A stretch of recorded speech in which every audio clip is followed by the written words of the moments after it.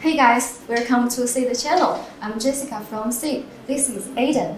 Hi, I'm Aiden. I'm the product manager in SEED. Oh, Aiden, so do you know we just posted our first SEED weekly show last week. I think the performance is pretty great. Yeah. So we decided to move on and taking our second video. So Aiden, what we have today? Well, at first we've got this new group PIR motion sensor. We can use PIR motion sensor to detect the movements of human. We have a little demo. In this demo, we use the valve terminal. We just need to turn on the valve terminal. And when I move my hands over the PIR sensor, it will trigger the sound. Okay, that's how it works. We will shut down the terminal. Oh, Aiden, I'm pretty sure we had many kinds of PIR sensor in SEED already, right? Yes, we have about 5 or 6 PIR modules. So what's the difference between them? Well, this new PIR sensor is in a small size and with a more reasonable price. Most important, this new group PIR sensor have a wider detect range.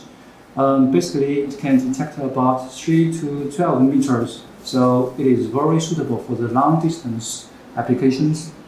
Well, that's all about this PIR sensor. Oh, that's great. So what's next? Next, we've got a pretty cool module. This is a groove Doppler reader. This reader can detect the movement of an object. Wait, Aiden, what's the difference between this one and the PIR sensor? Oh, good question. The Doppler reader is based on the 24 gigahertz millimeter wave, so it is much more accurate. And the PIR sensor is highly temperature dependent, so it has a narrow temperature range. But this one, it has a very wide temperature range, so you can use it in more environments and applications.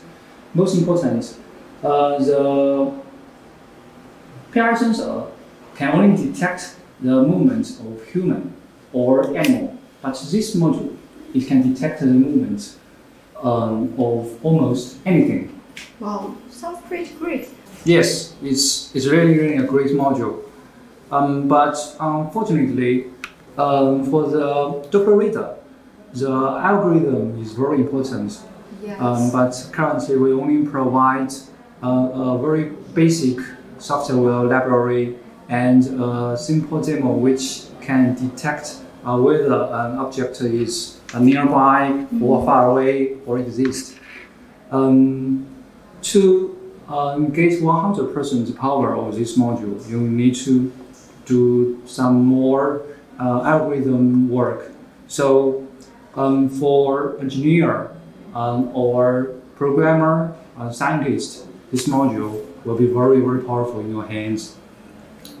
It even can detect the rise and fall of human chest when you breathe. Wow, sounds great. Yeah.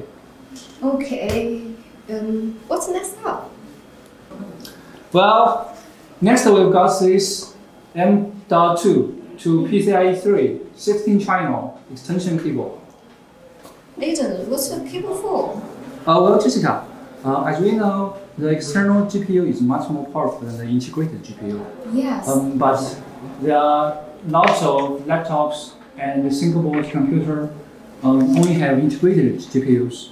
So with this cable, these laptops and single board computers can play with the much powerful external GPUs.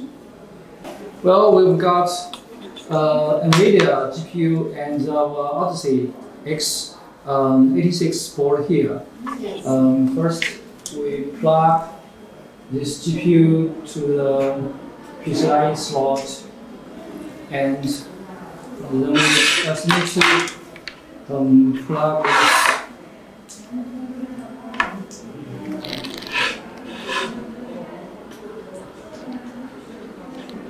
M.2 slot that is. Well, actually, one of our KOL have already played the NVIDIA GTX 1650 with this Odyssey board. It's pretty cool to play a 3A game like the GTA 5 with a single computer. Yeah, I think so. I think it's very pretty good for the gamer, right? Yeah. Well, that's all the new content this week. For the next, we have some updates information for the new product, right? Yes, some news. What's the first one information? Well, first we've got the well terminal. We got the TELEC certification for Japan this week. TELEC certification. Wow, Aiden, so you know, actually this news is my favorite news today. You know, I take charge of the Japanese marketing. Well, say hello to Japanese friend. Okay. こんにちは。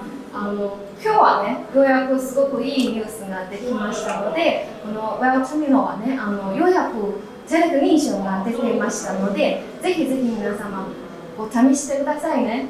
ジェシカです。Well, that must be something. Well, the second news about Well Terminal is that we've updated the firmware of Well Terminal. So we've got a more better, way more stable HTTPS connection. That's all about Well Terminal. Wow, that's pretty great. Okay, let's start. Well, next we've got news about Siduno Xiao. Oh, Aiden, I actually love this device because it's sounding very, very great. Recently, my friend also asked me how to do the pronunciation for 小. Also, actually, 小 pronounced 小, 小, the means of small in Chinese. Yes, small. Actually, the smallest Siduno in seat. Well, let's go back to the news. First, we've added the PCB library in KiCad, so users can use this library in your own design very easily and conveniently. And the second news is that we are going to make this groove shield for Siduno Xiao. Jessica, do you know how many groove modules we have?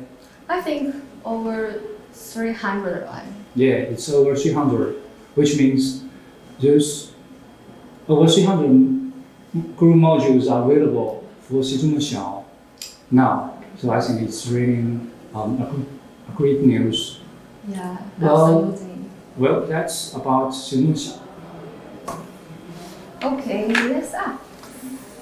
We have another news for the Odyssey STM32 board. Oh, wait. I forget the board. Oh, you totally forget it?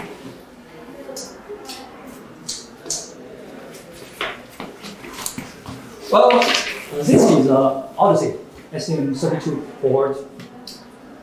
Well, this week we complete the groove library for this board.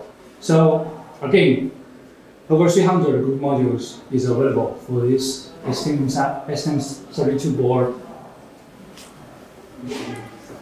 Okay, that's all the news this week. I think we forgot one thing about the Nano, right? Oh, yeah. People love Jason Nano. Yeah. So we want to make a shield for Jason Nano. But we want to hear your voice. We always want to hear your voice. So please help us to lead us away just below this video. Thank you. So thank you so much. So thank you for listening. Today it's all the information we want to show you. So look forward to the next video for the next week. Bye. Okay, bye-bye.